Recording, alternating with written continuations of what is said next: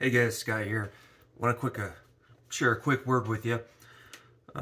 This week we're going to be meeting and we're going to unpack our last accountability question. Question 6, not the last question, but anyways, the last question we're going to unpack of all the accountability questions.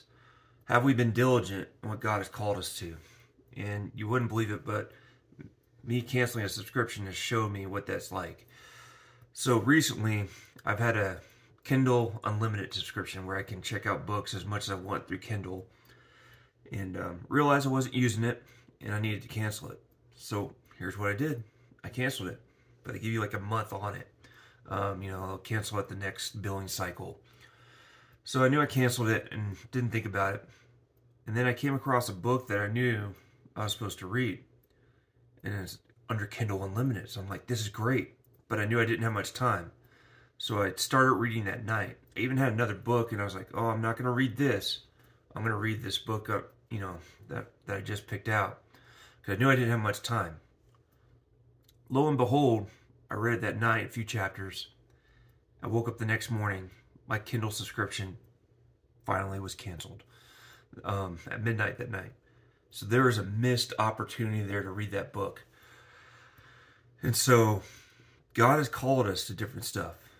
In 1 Thessalonians 5:2, it says, "For you know very well that the day of the Lord will come like a thief in the night." And guys, my Kindle subscription was canceled like a thief in the night. God has called us to stuff. And we can't just put it off. We've got to jump in and do it, because He's going to come as a thief in the night at one point, and we need to be ready. And so let's unpack that question this week. Looking forward to doing that with you guys on December 12th, this Monday, in the fellowship hall, 6 p.m. We're going to have food, just like we always do. And bring your no-cost white elephant gift. So you got to wrap it horribly. You can't spend a dime.